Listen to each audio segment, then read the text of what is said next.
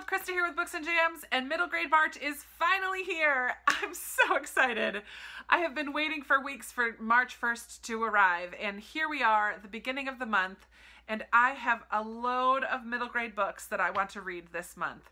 I actually have an official TBR, but if you can look behind me, these are the rest of the books that I'm hoping to read, or choose from anyway. But first, I do have one non-middle grade book that I will be reading during the month of March. And that is the book for my Goodreads book club, which is called BooksandJams Readalong. And in the month of March, we are going to be reading Jane Steele by Lindsay Fay. I'm very excited to finally get to this book. It's sort of a Jane Eyre retelling, however it has one major difference, and that is that Jane Steele, our main character in this book, is a serial killer. So I don't know how that is all gonna play out. All I know is that I've heard so much about this book on BookTube. It has been many people's top books of the year when it first came out a couple years ago.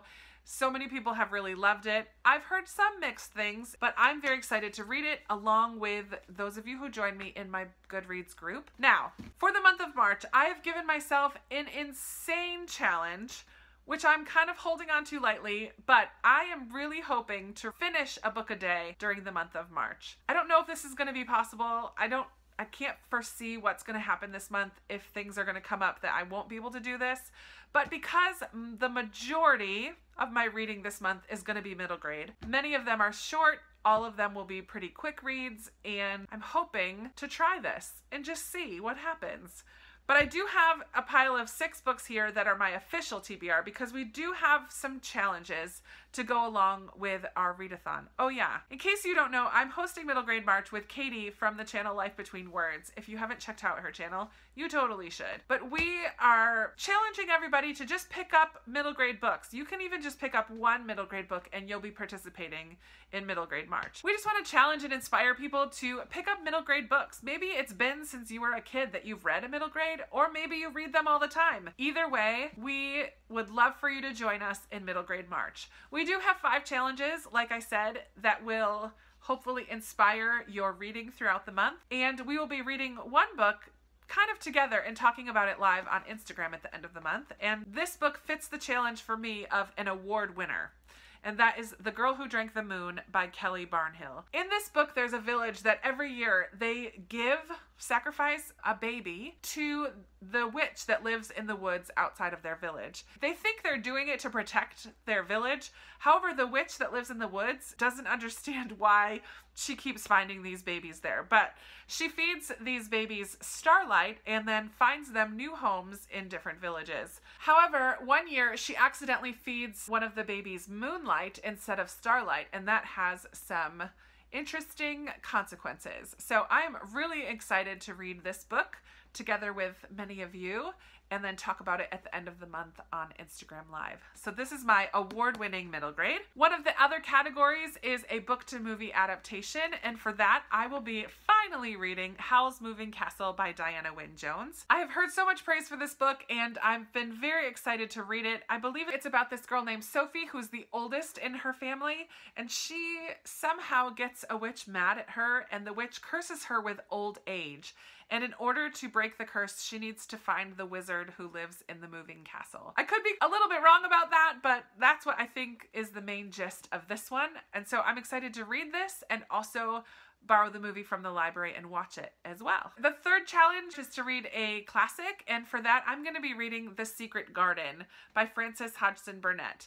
I may have read this when I was younger, but I really honestly don't remember. I do remember the story because I have seen the movie adaptation quite a few times. And this is the story about a young girl named Mary Lennox whose parents die in India from a cholera epidemic, and she is sent to live with her extended family, an aunt and an uncle. She's very bitter and grieving and cranky and mean, but throughout the course of the story and meeting different people that work at her aunt and uncle's estate, she finds a garden that she helps to bring back to life. And all of those things help to change her personality.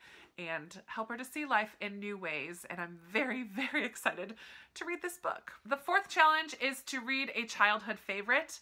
And you will have seen this book in my Friday 5 about books I want to reread this year, and that is The Twits by Roald Dahl. This is a story about this couple who are both wonderfully horrid and wonderfully fun. I've read this book over and over and over and over when I was a kid, and it's super short, which will be perfect for my book a day challenge. I'm very excited to reread The Twits. I think I was probably about 11 or 12 the last time I read it, so this will be a lot of fun and very nostalgic for me. The fifth challenge is to read a book that has some diversity in it of any sort. And for that, I have chosen The War That Saved My Life by Kimberly Brubaker Bradley. That is a tongue twister of a last name. This book has been highly recommended to me. Even outside of BookTube, I was talking to a librarian at a book sale that I went to, and she just raved about this book. This is the story about a young girl named Ada during World War II, and she lives with her very cruel mother. Her little brother is sent away to escape London during the war, and Ada escapes to join him. Somehow the two of them end up at the home of Susan Smith, a woman who lives on her own on a farm. Somehow they end up there, and Ada teaches herself how to ride a horse and help out around the farm, and begins to slowly open her heart to Susan, and Susan's heart is open to Ada. It's sort of a found family, World War II, about a young girl who has a crippled leg. I've heard such wonderful, wonderful things about it. The sixth middle grade that I most definitely will be reading in March is A Wrinkle in Time by Madeleine L'Engle. This may look familiar because it was on my February TBR, but I didn't get to it. So I will be reading this pretty quickly in the month of March so that I can go and see the movie. And I will be reading this along with Jess and Christina from Game of Tomes, and I believe some other people from their In Real Life book club. They're letting me bust in on that Voxer buddy read, and I appreciate that because I've heard that this one is very, very strange, and some people love it and some people don't.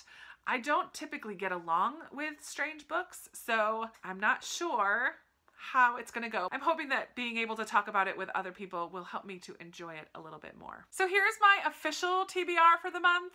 But again, I'm really hoping to read a book a day. I'm debating about how I'm gonna keep you up to date of how that's going. I may put my Friday 5 videos on hold for the month of March and use those Fridays to update you on how I'm doing so that I don't have 31 books to talk about at the end of the month. But any of these are up for grabs. Some of them are books from my shelves, which will be very good.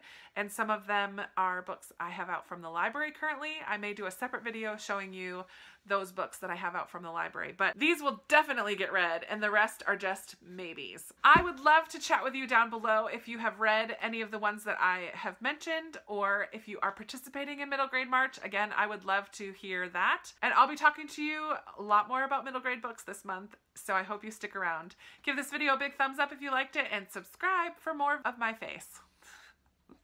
I'll be talking to you soon in another video very soon. Bye!